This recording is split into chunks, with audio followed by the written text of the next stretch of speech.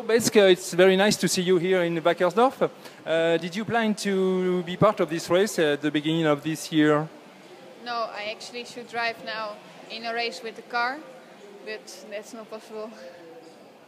Can you relate for us your crash in Zandvoort? Yeah, it was in the qualifying, and when I braked, the brakes exploded, so I just go straight into the wall, and I broke my back. And you went to the hospital?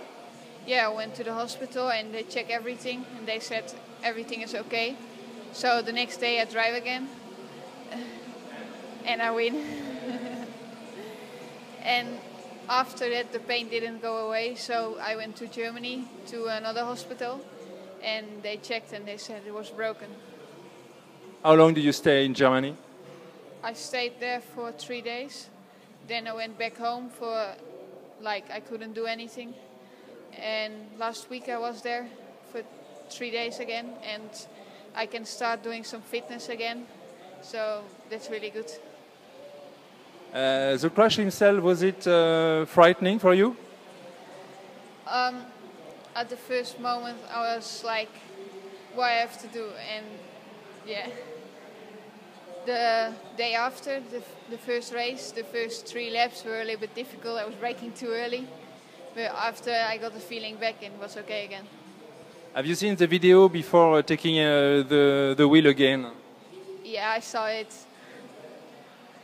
It was quite a hard crash. On the video, it doesn't look so fast, but the speed was 150 when I hit the wall. And what about your season? Did you race very soon?